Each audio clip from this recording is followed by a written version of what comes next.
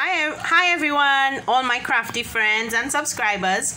Welcome back to my channel. It's Jacine. I'm just coming on to do a quick project share to show you 3 pocket letters that I made for my pen pals.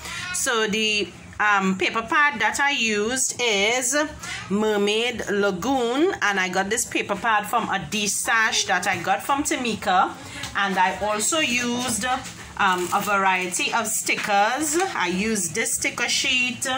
I used this one by Place and Time. I used this this cardboard stickers that I got from a store in Trinidad. I used another sticker sheet there.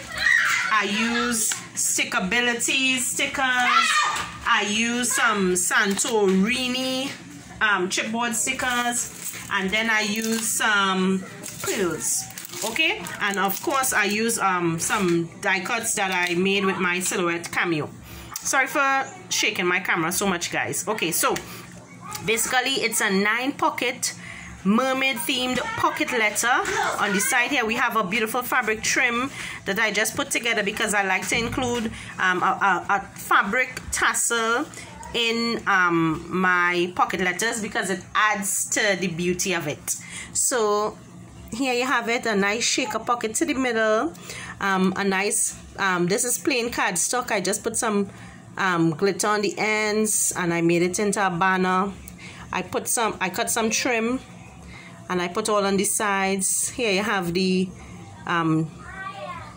pearls that I put. These are rub-on stickers.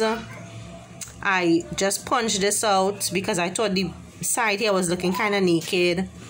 And I put some chipboard stickers. This is this one. Okay, on to the next one. For this one, I didn't put a tassel. I put this beautiful trim. This is actually pastel colors, and I thought it was like for a more unicorn theme, but it works well with my mermaid theme pocket letter as well. This pocket letter is a little bit on the minimalist side because it's not. I think that it's. I feel as though it's missing stuff from it, and I don't know. I'll probably take a break and revisit and see where I want to add and what I want to do with it. But this is this one, okay? And then finally we have a spring themed pocket letter. I'm not sure if I shared this one before, but this is how this one turned out. This is another paper pad that I used. I cut out the flowers and I made clusters. I cut out this bunny from some mail that a pen pal sent for me, and I just put it is spring, lovely day, inspire. I made this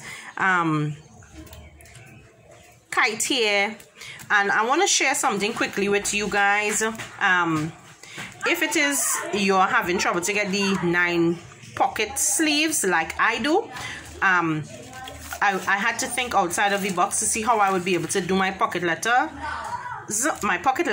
And so this is a sheet protector, and what I did is I put a 8.5 by 11 plain cardstock or pattern cardstock in it. Well, before you put it in, of course, you have to draw the lines, like the pockets. You draw it out, and then I sewed. Let me show you the back of a plain pocket letter so that you'll see what I mean. Okay, here it is. This one is plain. I didn't do the back of this one as yet. You could actually see the stitch marks. Let me see a dark one. Right, look at this one.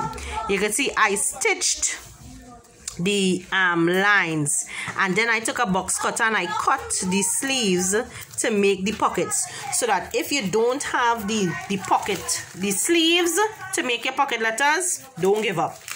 Where there is a will, there is a way. And I am absolutely adoring and loving making pocket letters these days, and so I am going all out. Alright guys, so these are the 3 pocket letters that I made. I hope that you find them beautiful and that you are inspired to create something. Have a good day, everyone. Bye.